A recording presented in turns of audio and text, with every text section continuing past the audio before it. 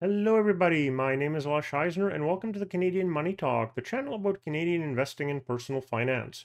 Please like and subscribe. I record 2 videos per week, so make sure you ring the notification bell to get notified each time one comes out. As an investor, there are things you should worry about and things you should not worry about.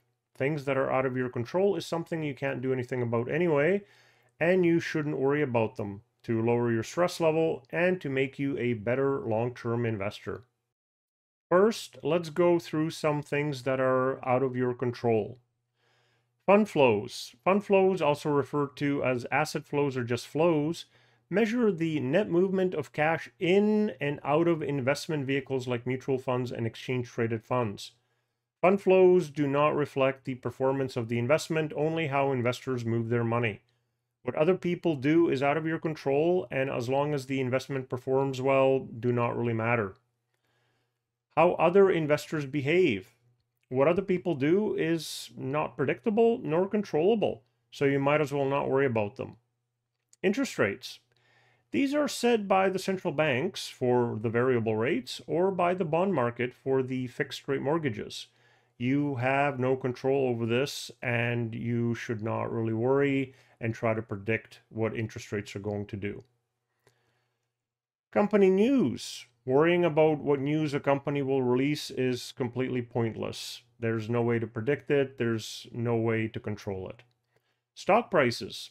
These go up and down on a daily basis, sometimes for no reason, sometimes for macro world events you can't control. You don't have to worry about day-to-day fluctuations if you invested in good stocks for the long run. What other investors say? Everyone has an opinion. Everyone has their own investing style, so it's impossible to say who is right or wrong. Everyone is entitled to their own opinion. Macro events. These are political events, world trends, and other large-scale events which are totally out of your control. And while it's good to be aware of climate change, demographics, politics, electrification, etc., you can't do anything about these trends. You are being swept along with them.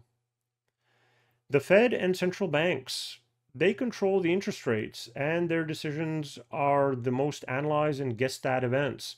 But you only know what they're going to do after the fact, not ahead of time. So it's interesting to read about, but nothing that you can control or predict.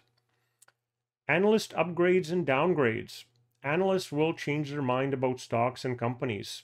You can only react to these, but cannot do anything about them. Now, let's cover some things which are in your control. Your emotions. Avoid feeling panic, fear of losing money, greed, fear of missing out. Be dispassionate. You know what the right thing to do is. Invest dispassionately in good companies for the long term. Behavior. You control what you do with your portfolio. Quite often, the answer is do nothing, while a lot of investors have a bias toward action, possibly from the caveman days so you wouldn't get eaten by the saber tooth. But you make a lot of moves that necessarily don't work out a lot of the time. Purchases. You control what investments you buy, and when the market is going down, the buying is good. Chasing a stock that is in the stratosphere is not good, so be careful during your purchases. Savings. To have money to invest, you need to control your savings and therefore spending. You have to live your life since you only live once, but balance your spending for today against your long-term goals and make sure you save some money to invest.